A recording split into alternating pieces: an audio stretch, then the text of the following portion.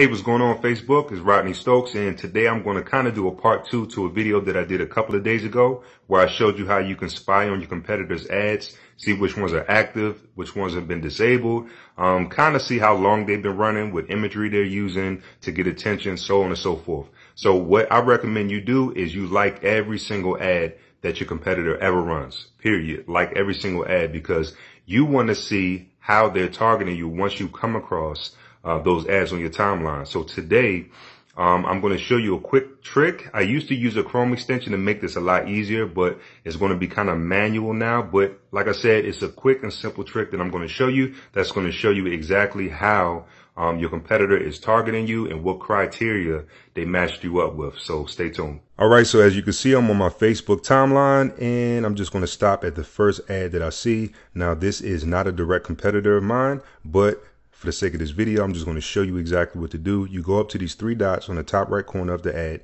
You click on why am I seeing this ad? And Facebook is attempting to be as transparent as possible by showing you exactly what these advertisers did to target you with that ad. Now, this is just to give you a little bit of insight. It's not going to be a pinpoint accurate thing where they show you exactly what interest they put, so on and so forth. But like I said, just a little insight. So it says it's trying to reach people who have set their job title to owner or founder. Let's see, trying to reach people between the ages of 25 to 60.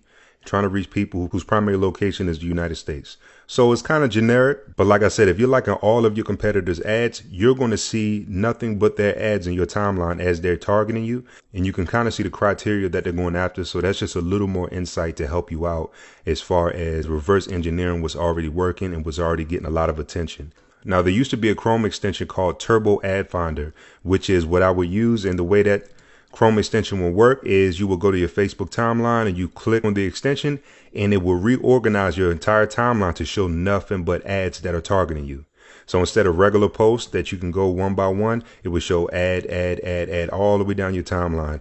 And it kind of will make this method a little more easier. But at the time of me making this video, that Chrome extension is currently not working. I guess it has a bug or something.